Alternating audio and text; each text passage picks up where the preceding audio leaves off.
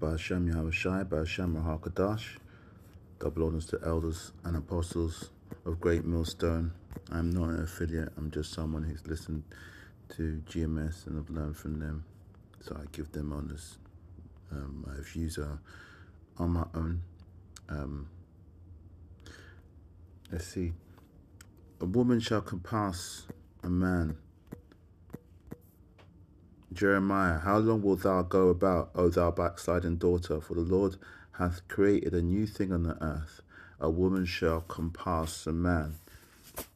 Right, so I think this is just required, man, for all brothers. Anyone who's out there simping, getting weak over women, getting manipulated, you should read the book, The Manipulated Man. I didn't read it. I put it on audio.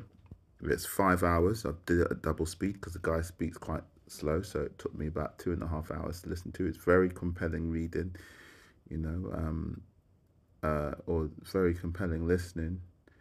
Kind of breaks down the whole game, and it also explains a little bit about this scripture. The scripture, we will eat our own bread, right? That when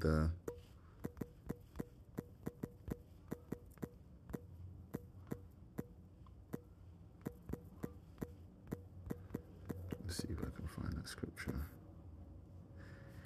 Isaiah 4:1, and in that day 7 women shall take hold of one man, saying, we will eat our own bread and wear our own apparel. Only let us be called by thy name to take away from our reproach. Now forget that word reproach. One sec. Reproach.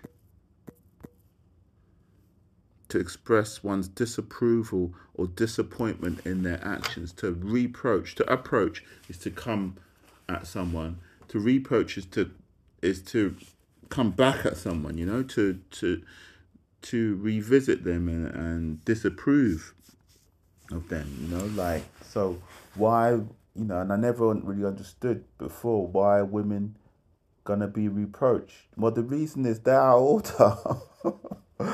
They're straight bang out of order. They're playing games.